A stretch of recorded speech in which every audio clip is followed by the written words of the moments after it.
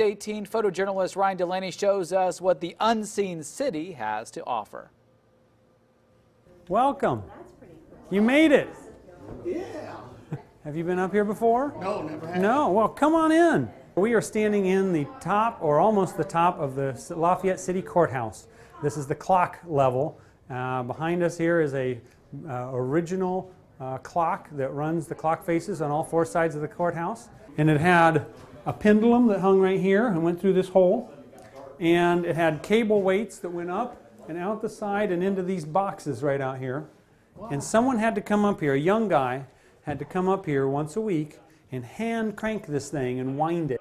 And we have people wandering through here, seeing all this stuff. It's something that is normally not open to the public, and it's kind of neat to see some of the back rooms and back alleys of Lafayette. I don't remember what would have been upstairs. There's a lot of history in Lafayette, and I really would like them to keep as much of the old stuff as possible. In 1974, I bought my wedding dress here at Loeb's.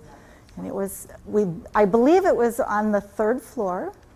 There was a restaurant in the basement that was very, very nice. I love Lafayette, and we have all these downtown businesses, but these businesses have things, you know, little back lots and parks and gardens and some interesting history, and it's neat to be able to share that with people. It's exciting to see Lafayette's past and head towards our future.